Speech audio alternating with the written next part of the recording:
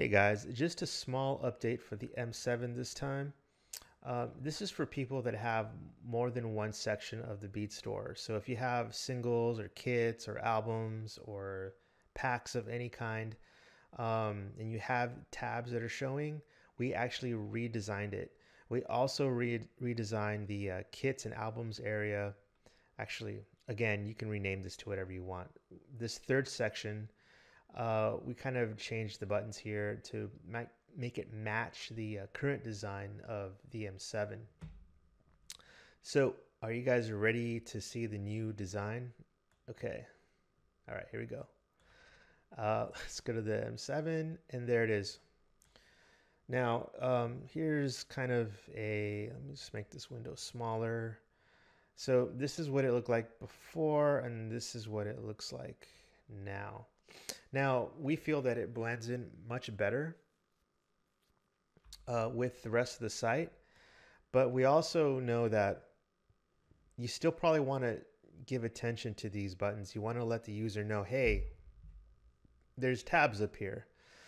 By default, we keep it white, kind of a neutral color. But the good news is that you can actually change these colors.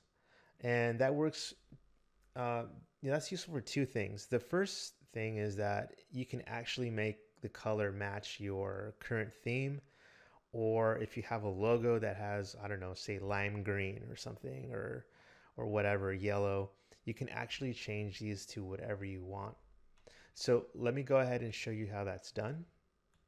Go into your control panel and then go to Stylized Player and M7 Advanced.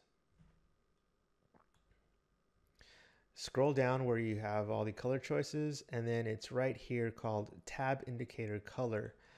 For this example, I'm just going to choose kind of an off-the-wall color. So I'm going to choose something like that. Click away.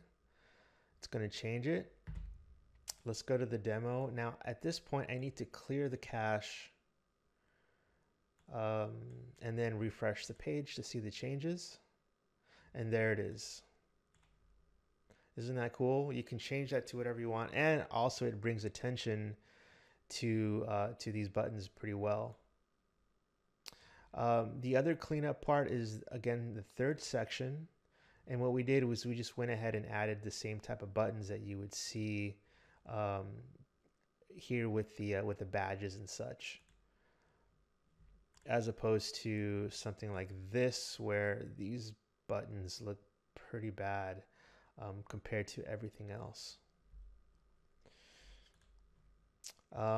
So that's it. You got customizable color tips for the different tabs and a better formatted tab system, which we think it looks a lot better. It kind of makes everything look all uniform and such. So guys, enjoy, and until next time.